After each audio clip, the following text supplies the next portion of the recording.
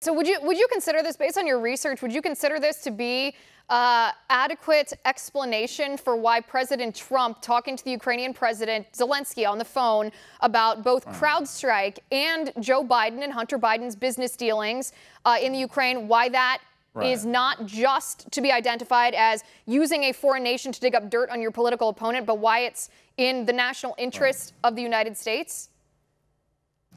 Well, as Trump said, as Trump told Zelensky, he said, look, our country's been through a lot.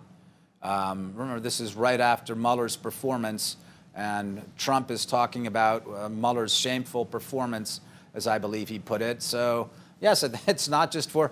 The fact is something happened here over the last 3 years. Once the Mueller report was wrapped up, we saw it was not collusion. Therefore, what happened? What was the FBI doing? Trump wants to get to the bottom of this. The American public want to get to the bottom of this as well. That's what the Attorney General and the U.S. Attorney are doing. They're looking to find out what happened. The idea that Trump is asking for help from foreign leaders, as they've sought assistance from the Australians, from the Italians, from the Brits as well, it absolutely makes sense. There were foreign nationals from all these places, including some foreign officials who clearly participated in this operation.